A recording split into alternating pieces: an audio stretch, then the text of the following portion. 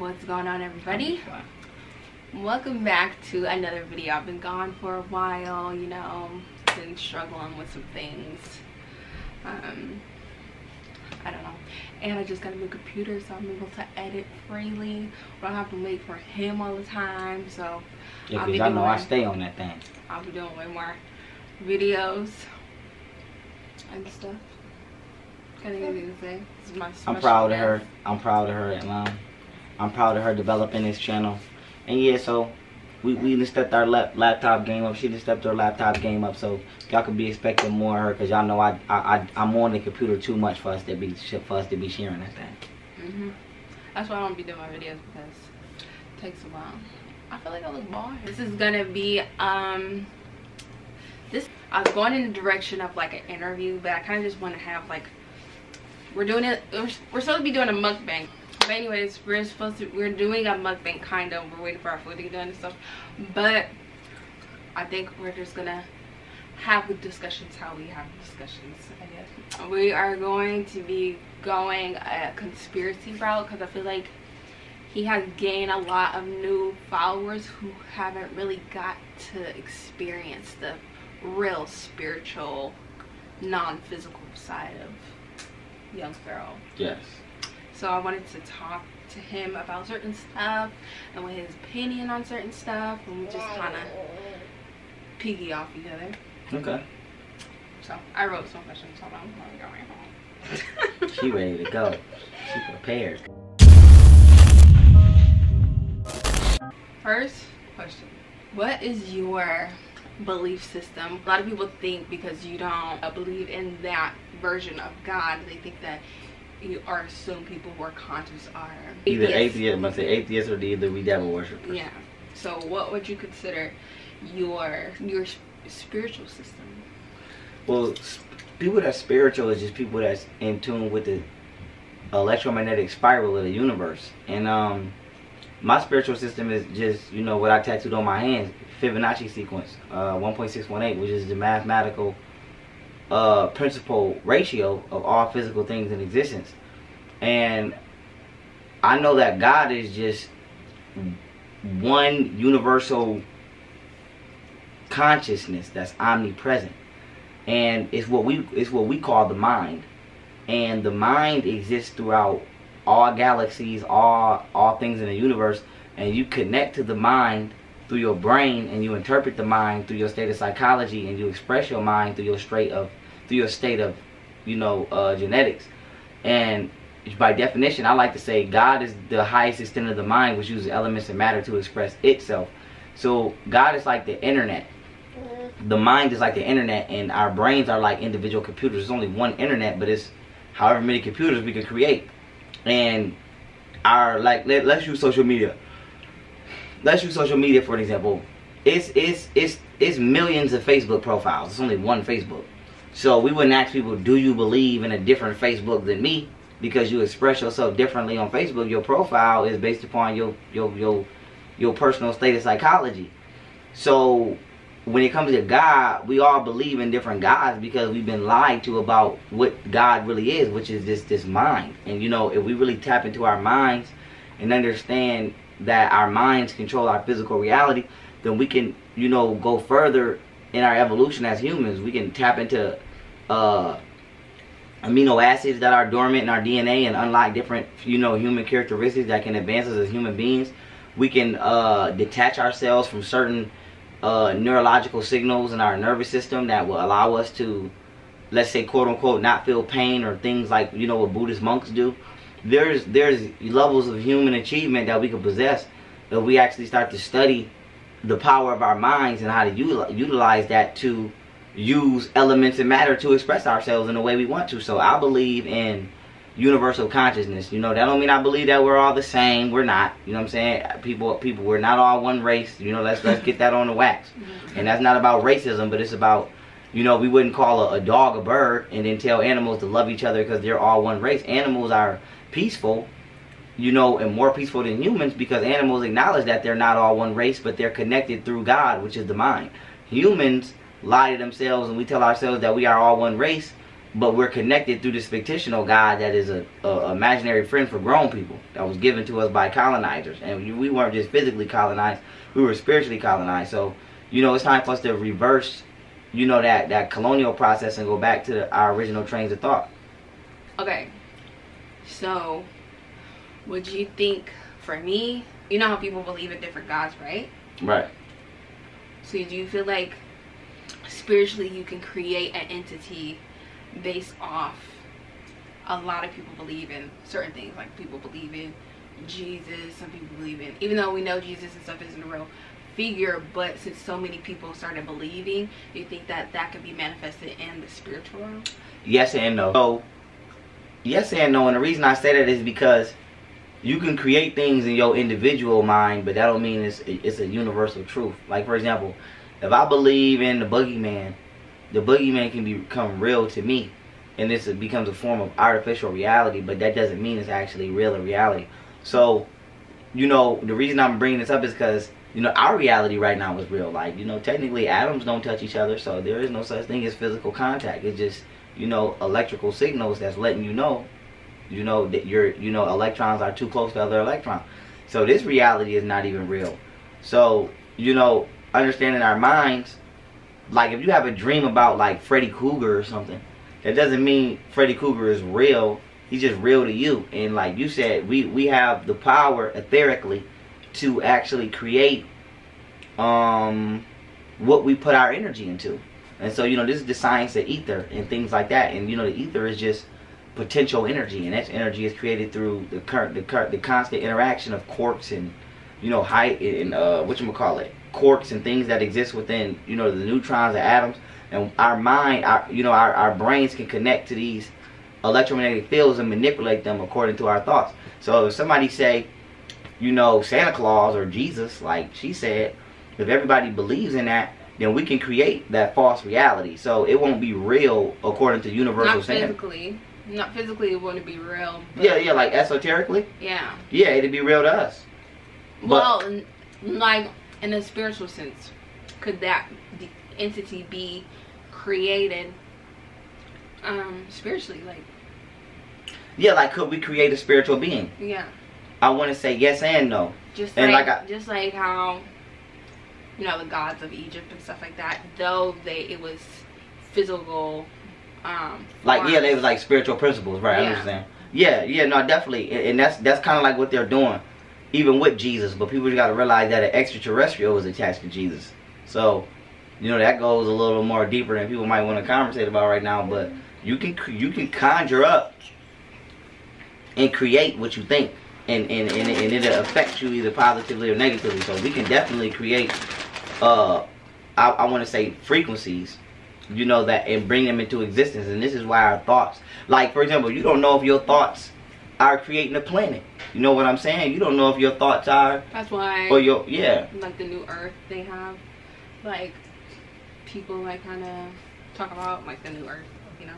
Right. Have you ever heard of that? Yes. Yeah, like that kind of. Exactly. So yeah, like our thoughts even manifest our environment. Would you say we came here first? The aliens came and re-engineered us, or would you say that aliens planted us and that's how we came about? I would say that we are the aliens, the extraterrestrials, and we a form. We forgot who we are. It's like I feel like there is just like how blacks in America, we don't really look like Africans, but we share DNA. We just got certain sequences that's a little different. So I feel like our ancestors look like us, but not all the way like us. So I feel like in a more evolved state, I would say. Well, in a more maybe universal form. Right. And then some of them don't even have physical form. Yeah. So I feel like it's kind of like we dropped ourselves off and forgot. You know what I'm saying? Like black culture all around the world has one consistent story, and that's that whether we go to the Dogons in Mali, Egyptians, the black Indians from America, you know, the black Nagas in Japan, India, before any other race of people was on the planet, black people's universal story was our ancestors came from the stars, and that they seeded the four corners of the planet Earth, and that was universal. And the reason that that's important is because if you study cultures and you literally go to the four corners of the earth, people that have literally never met each other say the same exact thing. So you know, you can't have consecutive stories of different civilizations that never even crossed paths at the time of the story being told, and they be perfectly consistent. And but you said this line in physical form, and made me it jogged my mind, like a certain like movies and like, you know, just people's experience, what they say, right, why they can't really capture aliens on camera, because right, they're just, it's like really just, it's outside the frequency. Yeah. So another question that came, I didn't want this to be like an interview, but I am interviewing you in a sense. Do you believe that there is different species of, like, not humans, but like different planets have, not just the ones in our solar system, but like other universes and stuff? Do you think like there is versions of, not versions of us, like, I use the word humanoids, something that's kind of like a human but it's not? Like, say, what I'm thinking of is really like, say like on Marvel, how they have like, or like Guardians of the Galaxy. Yeah, all that's real. How they have like different, like green people and blue people, yes, and all that other stuff. You believe that? No, I know that to be a fact. We would be green. If we switch the iron in our blood with magnesium, we would have chlorophyll and we would turn green like a plant. And that's why our ancestors paint some of our people as green. And the reason I'm bringing that up to y'all is so that you know, the color that you are is only the level of frequency that your body rejects. And so the reason that black people are black is because we absorb all light, and all light, you know, together, when you take the rainbow and you condense it, it becomes black. So actually, in order to be a light being, you have to be dark. The darker you are, the closer you are to light. So the reason I bring that up is because I have no doubt in my mind that there's intelligent life on other planets that have, you know, genetic makeups to where their skin doesn't absorb the entire rainbow. You know what I'm saying? It's like, for example, white people are white because they don't absorb the entire electromagnetic spectrum. We are black because we do. So it gotta be somebody in between. It gotta be somebody that absorbed maybe 70% of it. So like, you might absorb blue, green, and red, but you don't absorb, you know, purple and yellow. So you might be purple and yellow. You know what I'm saying? Because we know from colorology, the colors that we see is the colors that the object is not absorbing. That's the only reason we see it. So, and some people have like green spots on them. Right. So this is not like far-fetched. And I want people to remember is, you know, Lockheed Skunk Works, I can't get his name right now, but they already admitted that everything that we see on TV, they literally said from Star Trek to Star Wars, if we've seen it, they've already did it, or they didn't feel like wasting their time because they knew they could do it. So people got to realize TV is meant to desensitize us for the next phase of life that the government has been slowly but surely trying to usher in. Like, for example, if you watch any movie that your parents watched when they was kids, the technology that we got now was in the movie. So before our parents had cell phones, the exact cell phones we got was in the movies. You know what I'm saying? Before they had computers like we got, and flat screens and things like that, that was in their movies, and that's normal to us now. So now what's in our movies is what they prepping, you know, the next generations to be ready for and be desensitized. So when you see it, it's not like, ooh, like when cell phones finally came out, nobody was like, oh my God. It was like, nah, we seen that in the movie and now it's here. They just predict, yeah, they just introduce it. And so even though this is extra, I want to say this: the technology we get is always 300 years behind what they really got. So if they give you a cell phone, you best believe they got them holographic devices just like we see on Star Wars, where you can talk to somebody through a hologram and all of that. So, you know, we get the hand-me-downs and we think it's new, but it's really stuff that the government been bored with. Why do you think that we came to this planet? I know to have a human experience. I believe that. And do you believe that this planet is a prison? Well, even though it is, well, in a sense, not. I don't know. I'm like in between, in a sense. Yeah, and I feel you on that. I know physically it is. I believe we came to this planet because at one point in time, it possessed a very beautiful experience for our souls to evolve. And I feel like now we come into this planet to liberate this thing. That's why, you know, people come in turn and people come in warrior mode. So I feel like the inventory of souls that are reincarnating here now are coming for straight liberation. You know what I'm saying? I don't feel like people are coming here now to have an experience, because what experience you gonna have? This is the Matrix. You know what I'm saying? Everything is controlled. So some souls coming here to raise the vibration of this planet. Right. Etc. etc. etc. Right. So at this point in time, I mean, it's still a learning experience. Like, you can still come here now and learn how to develop courage. You can learn how to develop discipline. You can learn. It's still a learning experience nonetheless. But I just want people to realize that this ain't the world we once was in. Like, this is not it. You know what I'm saying? Our learning experience has been hijacked. Right. There you go. There you go. Don't do that. Let me know. Let me stop that. Look at that. Don't look at me like that. Don't even talk to her. Anyway. She's gonna come over here. But,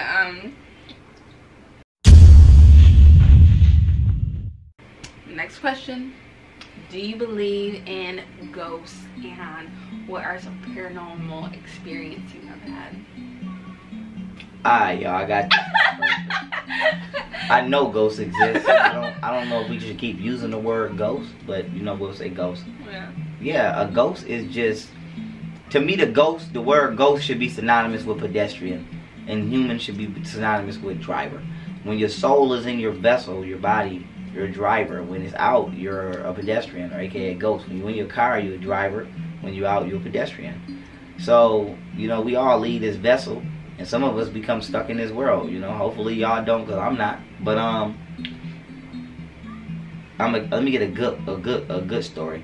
Okay, boom. In this very house that I'm in, right? In this very house, I was asleep and I was trapped outside my body, and I couldn't come back in my body. It was like I astral projected out, but I couldn't come back in. And it was this figure that was like blocking me from re-entering my body. And my son's mother was with me at the time, and it was like a being helped me get back in my body by banging on the door. And it was like 3, 4 in the morning. And my son's mom was like, "Hey, your parole officer at the door." But my parole officer don't even bang when they come. But she's like, "Your parole officer is at the door." And I was just stuck. I couldn't even respond because I wasn't in my body. Like, I could see everything, but I couldn't get in my body. And it was this figure. It was like either, I don't know if it was black or gray, but it was like in between them colors. And it was stopping me from getting in my body. The best way I could describe it is like an electrified shadow. That's the best description I can give you. It was like an electrified shadow, like if your shadow could pulsate electricity, and it was stopping me from getting in my body. And the you know, whatever, it was a ghost, an extraterrestrial, or whatever, it was literally banging on the door. And as it was banging, I felt myself, like, you know, coming back into my physical reality. It was like trying to wake me up out of my astral state, because I wasn't dreaming. I know I wasn't dreaming, because I could remember everything that happened to the T. And my son's mom will confirm the story. And boom, she like, you know, basically like, why am I ignoring her? But I'm paralyzed. I can't move. I can't even respond. And she got up and she went to the door. And I'm talking about, it's banging on her door as she's walking to the door. And soon as she got to the door, when she opened it, it was nobody at the door, and I came back in my body. That's a true story. Okay, well, I have a story in this house too. One time, I was fully awake, so it wasn't like well, I have one of those too, actually.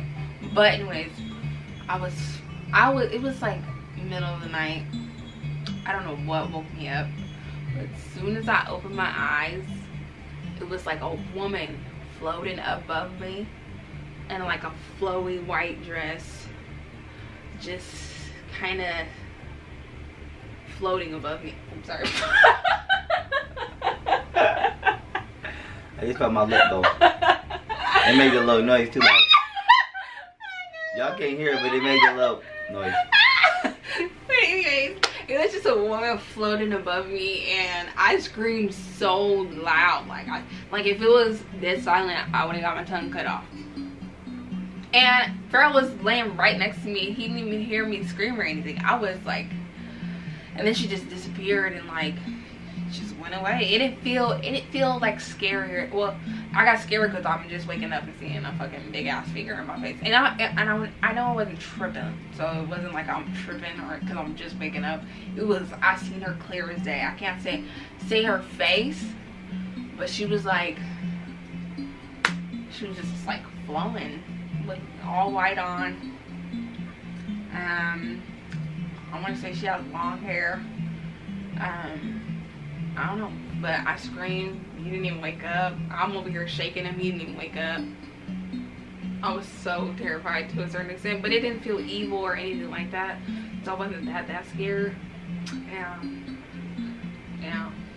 that was crazy. I think about that all the time, actually. That's crazy because you just reminded me of another experience I had in here, but I'm gonna say it because we think that'll be a good story for another video. Why? You want me to tell it? Yeah. Boom. So I was asleep, and it was this woman. I don't know if y'all know about these two incubuses and succubuses. Hey, matter of fact, I did a video on my YouTube channel about this. Yeah, I was gonna say. I did a video on my YouTube channel about this from like years ago. So if y'all can find that old video, I think it's called Astral Projection or something like that. I told this story, but it was a woman basically. She came and she like sat on my chest and was trying to like suck my life force out or something. And this man, he's like he's taller than her, she's shorter, and they like, you know, everybody describes these people the same all around the world. They look the same, and it's the same description of these people. You know, just universally. You know, even people like we've never met that's had this experience, and I've had that experience here. And long story short, that's another ghost story for y'all if you want to call it that. I thought you said something about a guy too. Right. That stuck with me when you told that story. That stuck with me, like, and I was thinking about that. And it's so scary. Like, yeah. I would never do that. That's what I'm trying to. I ain't trying to reconjure it up. Okay, well, I had a similar astral projection kind of dream.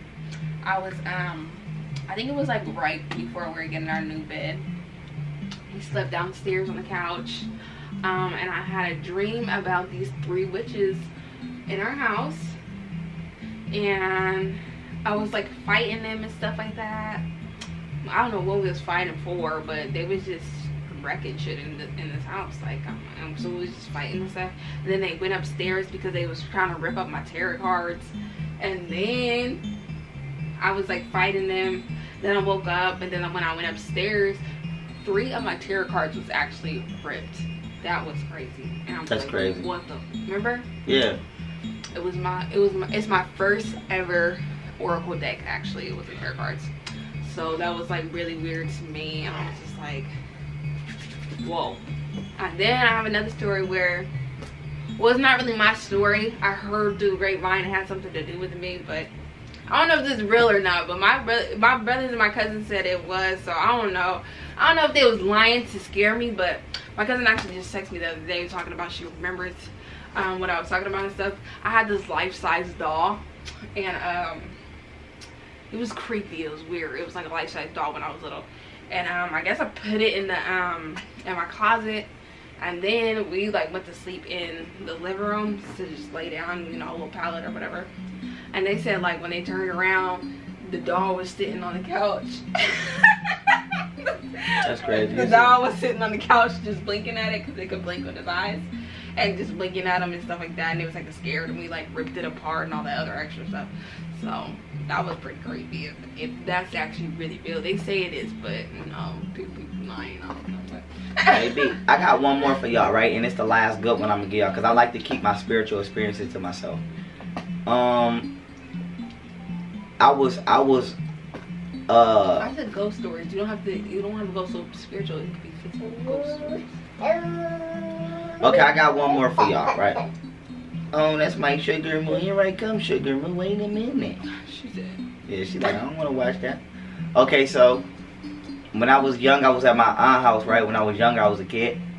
And I never forget, I was blasting 50 Cent in my aunt's house.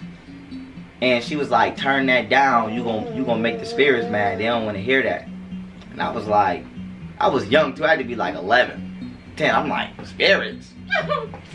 Whatever. Like, that meant nothing to me at the time. And I'm doing me.